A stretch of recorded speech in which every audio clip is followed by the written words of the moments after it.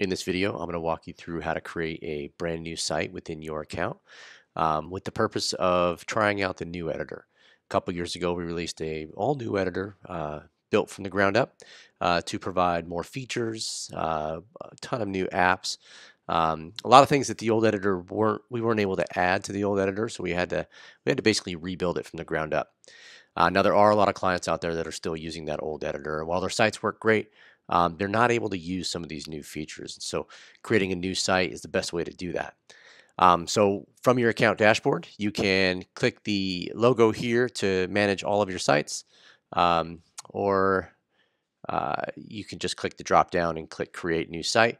But for this purpose, I will do the manage sites page and then click add new website. Now from here, you're going to be choosing a new site design. Now, if you've never seen this before, if you have not tried the new editor, you've not seen probably every one of these designs. So take a moment to go through these because there's quite a few to choose from.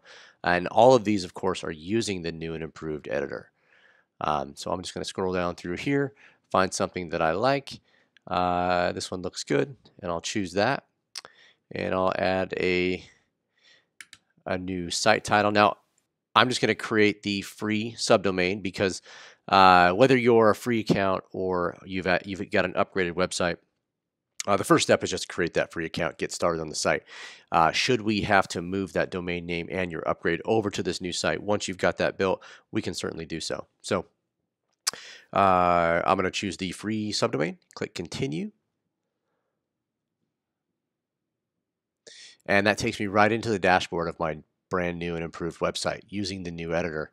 I'm going to take a moment to generate the thumbnail for the site.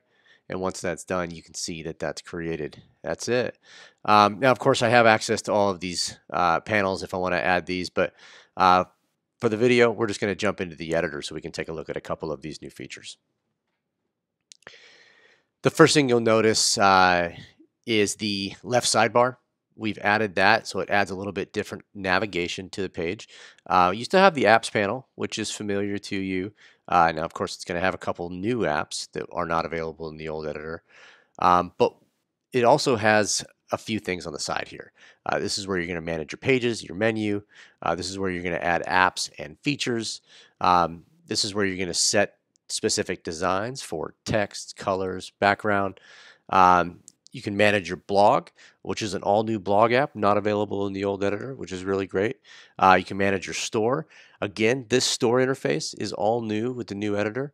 And you can, of course, manage the pages. So a couple different ways you can do that. You still can go up here and click File, Add New Page, Page Settings, but you can just manage it from here as well. So a bunch of new stuff in here. I encourage everybody, if you have not tried the new editor, to jump in there and do that.